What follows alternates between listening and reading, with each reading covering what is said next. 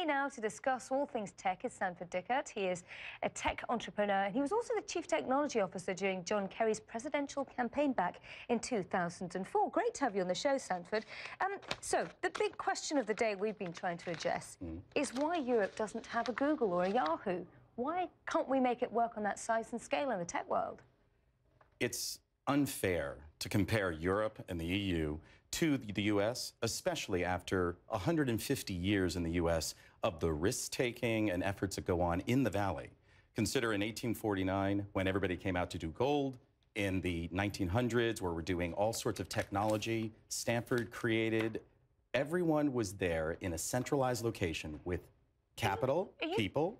Are you telling me that Europeans don't take risks? I'm sure they do. It's just it's not the same size market, right? And it's also fragmented regulation-wise. I would say that, yes, it's fragmented regulation-wise, and that is the biggest issue, is that risk is the problem. And taking risk here, you're penalized more frequently and more harshly. So regulatory pressures in all of the countries. Evidently, in 2012, the EU's been talking about changing regulatory issues for bankruptcy.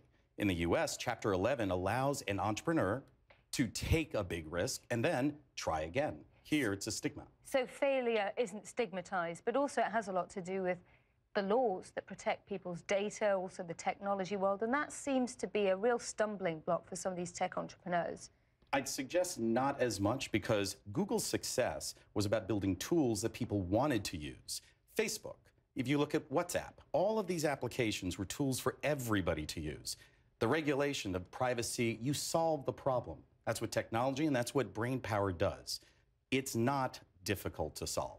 Regulatory is just one of the constraints. So what is the future here for the European technology landscape? Is it to build these small to medium-sized disruptive technologies just so that basically they can get bought by a Yahoo or a Google and then they go stateside? I would argue against that. It is one of the options, because when you have such a large market, when you have such freedom in terms of investment, yes, you can go get acquired by the US. But if you're trying to create an ecosystem like they're doing here in London, one of the nicest things that's happened with Tech City is their focus on investment, reducing the tax burden, and creating opportunities by creating a cluster. I've got to ask you before we go very briefly about eBay. Yes. Again, more troubles with privacy and things like that. But as usual, it will actually roll over, because as usual, it's always about password hygiene and making sure that you are safeguarding yourself. We do the same thing in our house with a lock.